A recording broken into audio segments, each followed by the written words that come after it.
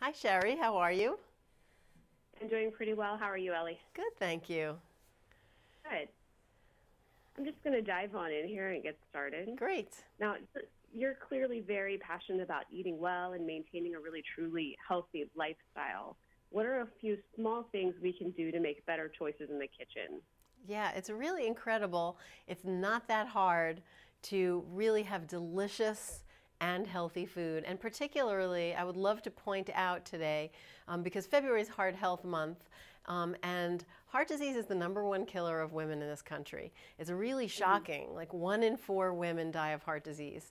And so I'm teaming up with Campbell Soup today to really bring this to the forefront of people's awareness, essentially, and offer these tips to make a big difference. So what's good for your heart is also what's good for the rest of your body, okay? So it's interesting that just eating a better for your heart with your heart in mind will also improve your skin and reduce your risk of cancer and make you feel more energetic. So it really does all work together. But basically, I would love to explain this in the context of this great recipe that I have because it has a lot of different elements that bring in heart health. And it's this chicken with white bean and vegetable simmer. And I have it kind of going here already.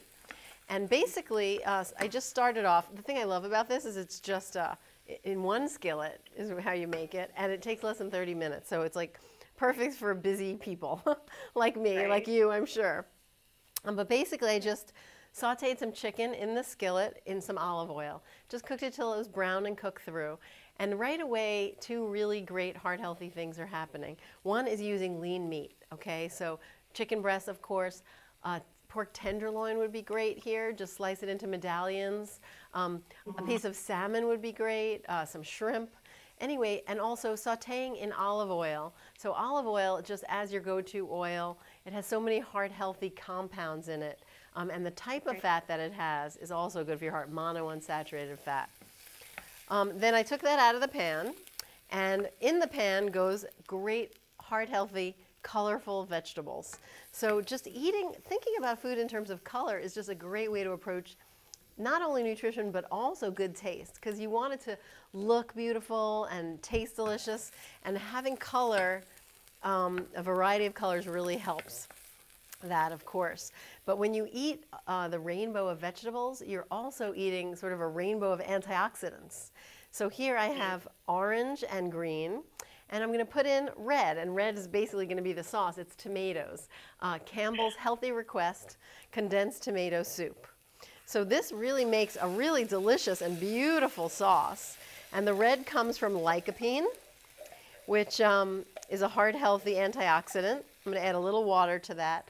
But I really wanted to point out specifically in terms of a great tip for shopping that this product has the American Heart Association heart check mark on it. And Good. that means that it had to meet strict requirements in terms of being heart healthy, requirements set by the American Heart Association. And Campbell's actually has 80 products that meet those requirements and have the check mark. So it's one of those things like when you're in the store, it can be so overwhelming. If you look for Mm-hmm. that American Heart Association heart check mark, it can help you make decisions more quickly and be assured that you have a heart healthy product. So in there also I'm putting some white beans.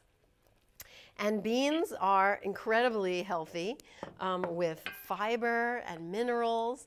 And then they're hearty. You know, they really fill you up and give you that kind of nice, full belly kind of feeling. Mm-hmm. So that just simmers, and then you serve it up right on a plate like this with the chicken on top and some fresh basil, and you have dinner ready. And so that's the idea of how you can incorporate all these heart-healthy ingredients and do it in a way that's delicious and really doable for every day.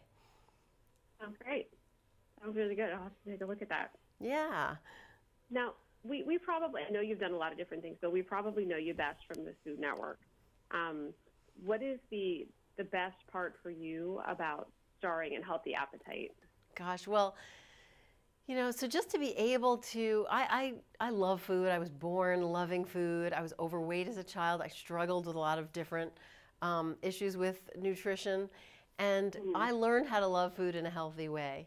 And so to be able to help other people do that, to love food and enjoy it, but do it in a way that's also helping them live their life really fully and feel good. That is a total joy to me, and that the Food Network show has really given me the platform to do that, and also the many books I have. So I'm just thrilled in all of these ways, and being with you here today to be able to help people eat really well in the truest sense of the word. Wonderful. Now, some people may not realize, I know that I didn't, that you were once a fashion model. Yeah. My outsider's view says that a lot of the girls currently modeling today in the industry are kind of thin. But I'm not. I'm just an outsider. Now, you've been inside. From your experience, how is food viewed within that particular industry? Oh my gosh. Well, when I was modeling, it was terrible. I mean, so I was modeling, it was started off as a summer job. After my freshman year of college, I was studying nutrition, and I needed some work, and I had some friends in the fashion industry. They said I should try modeling. And it wound up being this 15-year career that paid for my master's degree. I wound up modeling all through that. And it was really wonderful. But I did see so many things, just unhealthy attitudes toward food. And it's hard in that pressure cooker where you're being, evaluated, and you have to be really skinny to do the shows or whatever. I never did those. I was more of like a catalog kind of model, but I made a good living and traveled the world. But yeah, I mean, I think there's a lot of pressure, but it's just a sort of extension of how much pressure is on women in day-to-day life for all women to live up to a certain ideal. And I think learning how to cope with that and see beyond that is really important. It was important for me as a model and nutritionist, which is a funny balance, perhaps. But in another way, it also helped me be a good model, because when you eat well, you look better. Your skin looks good, your eyes look good, your hair looks good, you can stay trim without being overly skinny. And so it also helped me be successful in a lot of ways, my knowledge of nutrition. Right. No, I can totally see that. Okay, now let's say you had carte blanche here to create a brand new reality cooking series. What would it be about, and who would you want to work with on it? Oh, wow, that's a good one. So I'd want to work with regular people and intervene in their daily lives. And actually, you know what I always thought would be fun to do, like shopping cart makeovers. Okay. Interrupt people and look in their shopping cart and say, why are you buying this? And I have a better choice. And oh, it looks like you can use some help here. Maybe you need some more vegetables in there. I think that would be fun. I think working with real people would be really fun, because I think there's so much going on with people and nutrition in everyday life that's so interesting and compelling. And it's really revealing as to what's going on in their personal lives. Yeah, no, that sounds like a good idea. I like that. Don't do that show without me. You got to call me up when you're ready to do that show. Oh, of course. Okay, so no one likes to admit it, but each of us has a funny kitchen disaster story under our belt. What's one of yours? I actually blogged about this. I love this one. I say it was the $149 smoothie, because I had my blender and I was making a smoothie, and I put in my fruit and I put in my milk, and then I took a scoop of peanut butter and I put it in, and the phone rang. And so I dropped the spoon in the blender, went and answered the phone, and then I ran the blender, and I'm like, what is that clanking noise? Oh, no. All of a sudden, my blender burns out, and I'd actually apparently tried to blend my spoon, which I do not recommend. So it was, one of those things where it's blender, $149, smoothie, priceless, or whatever. Yeah, no, I hear you. I've actually done that before, too. My shame.